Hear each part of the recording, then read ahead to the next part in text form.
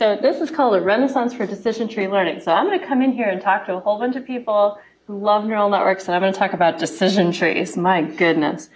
Anyway, this is joint work with my PhD student, Hong Yu, Marco Seltzer, who's a professor at Harvard in the computer science department, and Ghislaine Cower and Morris Chen. All right, so CART is classification and regression trees. It's a 1984 algorithm. It is probably the most widely used predictive modeling method in industry. I would argue more popular than neural networks. Okay, so why is that? CART is not very accurate. It's not particularly principled. It doesn't really optimize anything. But it's very scalable. You can run it on a very, very large scale. But the key thing is that it produces interpretable models. The models are transparent. They often fit on an index card, and that's why people want to use them. So how does CART work? How does the algorithm actually work? Well, let's say that CART is trying to predict whether or not I'm going to get stuck in traffic. So what CART would do is it would say, what is the feature that's the most highly correlated with traffic? And it might say rain. Okay, so rain gives me the most information about traffic, so I'm going to split the data in half based on whether or not it's raining. And then I'm going to continue on with each chunk of the data separately. So I will then look at the pile of data from when it was raining, and then I'll say, okay, what's the feature that gives me the most information about traffic? Is it construction? All right, put construction there. And then we'll split based on construction, and then I'll create my classes. And I do the same thing for the other pile of data. I find features that are correlated with the outcome, plop them in there, and that's how I build the whole decision tree. It's top-down greedy. You split, and then at the end, CART goes back up and prunes nodes that it doesn't think it needs. Okay, so you can see why it scales very well, right? Because it's top-down greedy. But, what if rain wasn't the right variable for the top of the tree? And the answer is, well, you're stuck with it. That's the downfall of being greedy. You can't undo it. So the bottom line is that CART doesn't actually optimize anything. It's actually top-down greedy. Greedy splitting, greedy going back and pruning.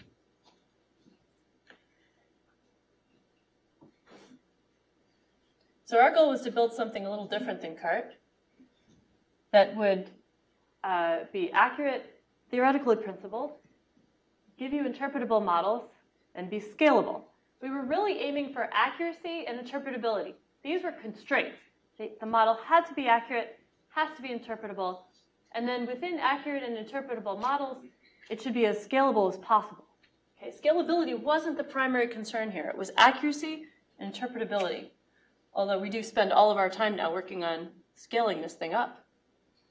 So the method is aimed for large but not massive problems where we care about interpretability.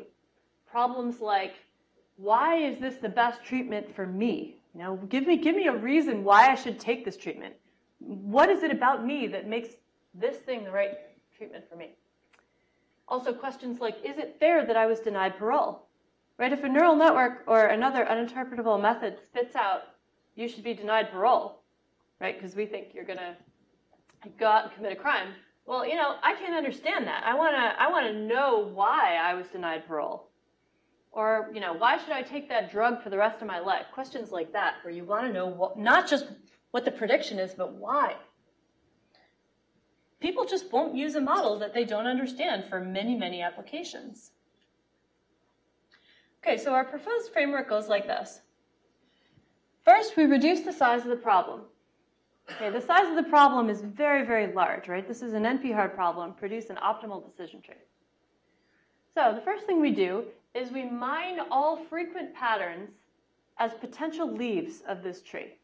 Okay, so we go through the database and just find a giant pile of things that could potentially be leaves or nodes to split in actuality. Now, I put a little star there because we also have a theoretical proof that frequent patterns are sufficient in the sense that an optimal decision tree actually only uses frequent patterns.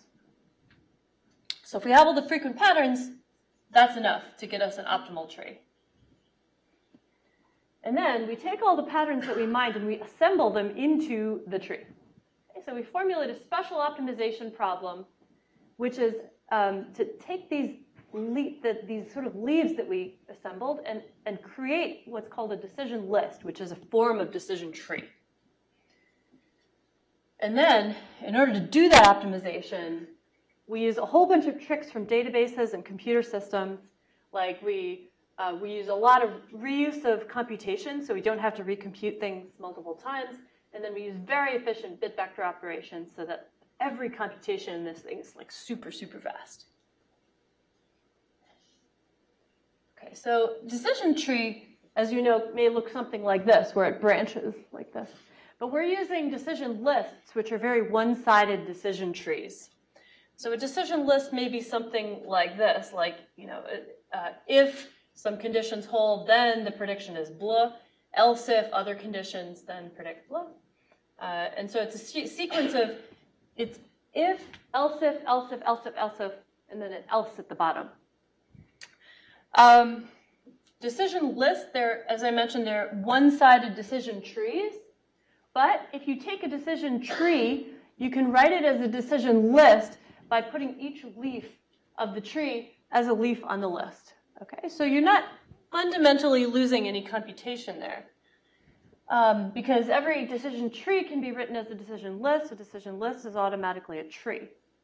Okay, but computationally, it's easier for us to work with these lists because of the kind of bit vector operations that we're doing. Okay, so here's an example of one of these lists that's produced by our code. And this is us trying to predict whether a customer is going to churn, which means they're going to leave their cable carrier and go to another one. And this is a publicly available data set. It's the IBM Watson Telco customer churn data set.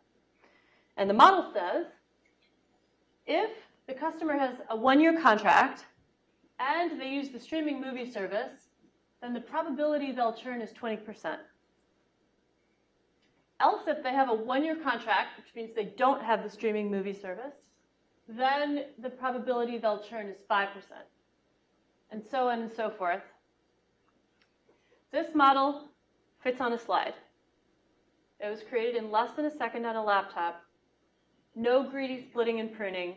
It's actually optimized for what it is. So what does it optimize? I say it's optimized, but what is it actually optimizing? And the answer is that it's producing what's called a maximum a posteriori solution of a model called Bayesian rule lists. Maximum a posteriori means compute the posterior and maximize it. That's all it means. So that's where the optimization is. And there are three parameters in this model. It's how many rules the user thinks they might want to be interpretable. Say I want 5 rules or something, so I put lambda as 5. Number of conditions per rule the user would prefer. I usually use 1. And then a prior in the labels. Like if you wanted to favor certain labels over other ones, you can have it do that. Although I don't use this. I just set alpha just to be 1 all the time. I don't use it. But of course, these are prior parameters. So if you have enough data, the data can overwhelm the prior and overpower what the user thinks they might want. And then this is the function that, this is the posterior for Bayesian rule list. This is what it actually optimizes. And I don't need to tell you what this function means.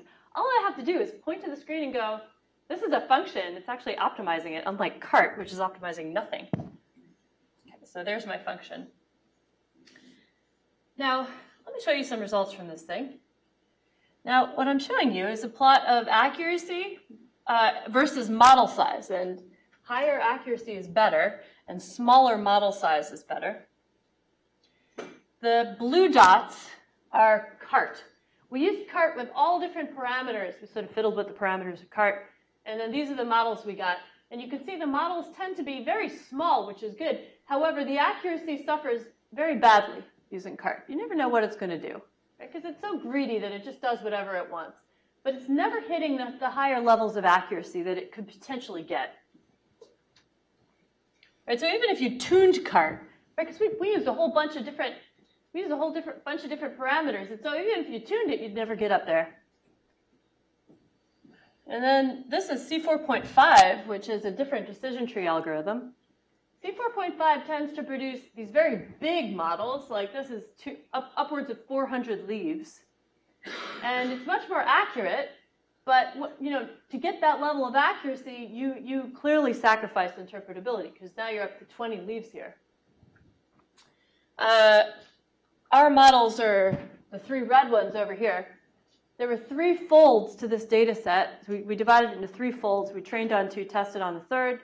That's why there were 3 dots, because there were 3 test folds. And all 3 times, we're hitting exactly where we want to hit the highest level of accuracy with the smallest possible models. So again, this is not a surprise, because CART and C4.5 are not actually optimized for anything. So here's the a plot of accuracy relative to a whole bunch of even uninterpretable methods. What you want to look at is the fact that if you just limit yourself to the interpretable methods, CART at C4.5, it's beating it pretty, all the whole kind of 25th to 75th percentile, and the whole box plot is above CART and C4.5, and that happens for pretty much every data set. For the other methods, it's sort of in the middle. You can never tell which of these methods is going to perform better on a particular data set. Sometimes random forest is doing good. Sometimes boosted decision trees is good. Sometimes support vector machines are awful. You never know. But this one's usually somewhere in the middle of the uninterpretable methods. It's not usually at the top. It's somewhere in the middle. But it's at least beating C4.5 and CART for the interpretability, which is what we really care about. So it's better than the other interpretable methods, almost as accurate or often as accurate as the uninterpretable ones. And here's runtime. We're never going to beat CART because it's greedy, but it's not that bad. So this is less than a second on a laptop. Much better than, say, boosted decision trees or random forests, which take a long time. Now, as I mentioned, the models are small enough to fit on a slide, and I already showed you the model actually from one of the red dots in the figure. There were 3 red dots in that figure. This is one of the models, which I showed you earlier.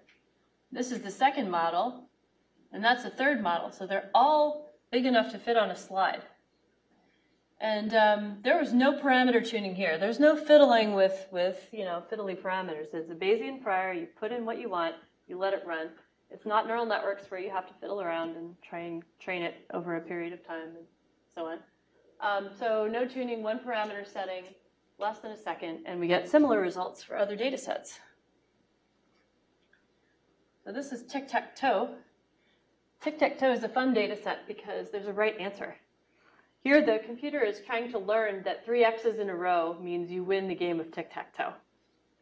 And C4.5 and CART really just can't do it. They just can't. I mean, you can kind of see, they just can't even get close to the right answer. Like, this is like a frontier of what C4.5 and CART can handle. And we always get it right because we're actually optimizing for it. So that's not a surprise. This is the adult data set from UCI. This is a much bigger data set. This is, 45,000 samples, and so you're getting 45,000 samples and 100 features, and right now the runtime listed on here is about 14-15 seconds, but my student has improved it quite a lot even since that slide was made, and we think we can get it a whole lot faster. Right now, about half the time is pre-processing, and the actual runtime is so fast. All right, so then the question, it kind of begs the question, well, if you can optimize decision trees, if you have full control over decision trees, what can you do with it? So one thing we thought of was to build highly constrained decision lists. And in particular, one of my students called Fulton Wayne has been working on what are called falling rule lists. So this is an example of a falling rule list. And here, the probabilities are forced to decrease along as you go down the list.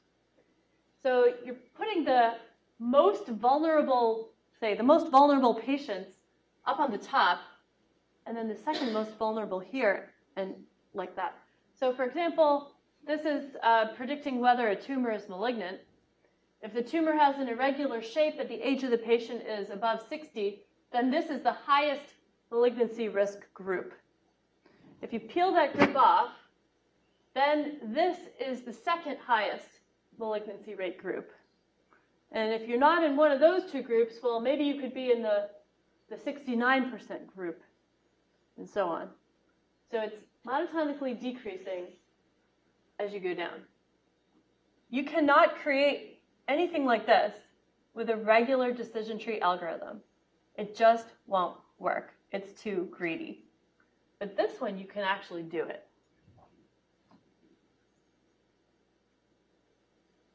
And then Fulton has been extending his work to make the following rule list more closer to causal inference, where you're predicting effects of treatment and not just outcomes.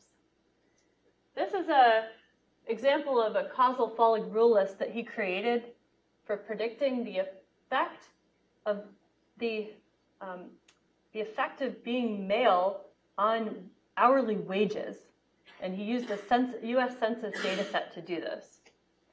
So the rule list says, if your occupation is a professional specialty like an engineer or a lawyer or something, and your race is white, then the effect of being male on wages is $4.39 per hour. If you don't fit into this category, but if you're a factory worker and you're not a union worker, then the treatment effect is $2.13 per hour. Okay, and so the nice thing about this, again, is it's as sparse as you need it to be.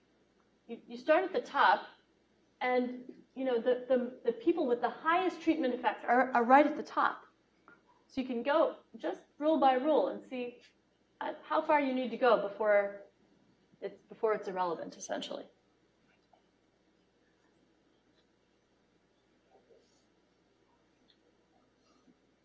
All right. So the takeaways to this is that this is a new approach to decision trees and other logical models. These new alternatives to decision trees, they're sparse, they're accurate, and they're fast. And they provide insight into data that we currently can't get any other way. Before, the alternatives were use a very accurate but uninterpretable model, or use an interpretable but not very accurate model. And this is trying to aim like right down the center there. It uses a lot of tools: statistical approximations, analytical bounds, low-level computational techniques like fast language libraries, computational reuse. Every trick we could find, we threw at this problem to try to get us good performance on this. So there's no good reason, as far as I can tell, to continue to use CART. And this opens up new opportunities for interesting forms of models that we couldn't construct previously, like falling rule lists and causal falling rule lists and other types of constrained logical models.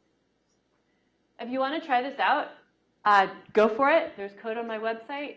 There's also the SBRL package on CRAN that you can just use, and it should work on any platform. And we'd love to hear your feedback if you do try it. Thank you, Cynthia.